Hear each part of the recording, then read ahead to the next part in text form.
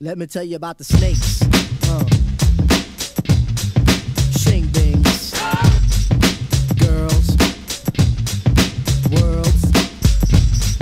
The dough. They want to know. And you still wanna do the show business. And you think that you got what it takes. I first got into fighting games. I was about 6 years old. I went to Disney World with my parents, and there was an arcade there.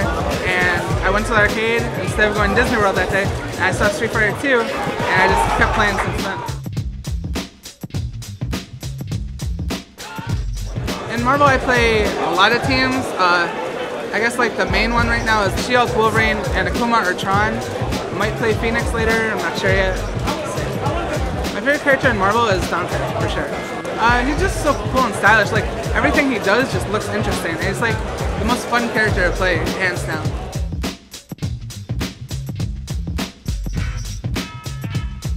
I would say starting in vanilla Street Fighter 4 is when things really changed. Like, it got more mainstream, it got more people, like, majors are like every month now, it's ridiculous. Marvel, it brought out like every type of player because anyone can really win in that game. So anyone can be, like Joe Schmo can be a top player any day because it's Marvel. Like Marvel, anything that happens. Mortal Kombat, it's always been mainstream, but it's never been a tournament game. So it's interesting that it's finally a tournament game.